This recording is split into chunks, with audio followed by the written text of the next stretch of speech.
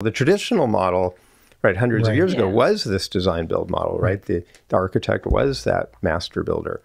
But as architecture became a profession, you really had contractor, architect, and owner, that triangle. And so the AIA agreements are generally really set up for that. And people sort of, I think, in some broad way, believe in that sort of check and balance of architect and contractor.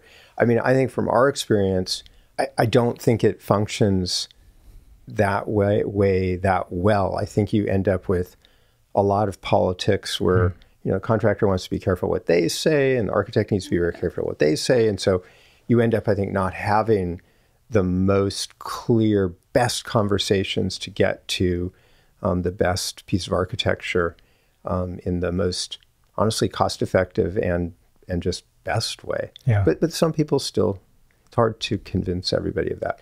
Our best clients, I think, are the people who have built previously in the traditional. And they know the headache. Yeah, they know, and that the owner so often gets caught in the middle. Yeah. And they really appreciate that, hey, you guys are going to take responsibility for everything. So we're taking responsibility for it, sure, aesthetically, financially, and practically, right? That it's, if there's a leak, if there's a problem, well, it's our problem. Right. Yeah. Right.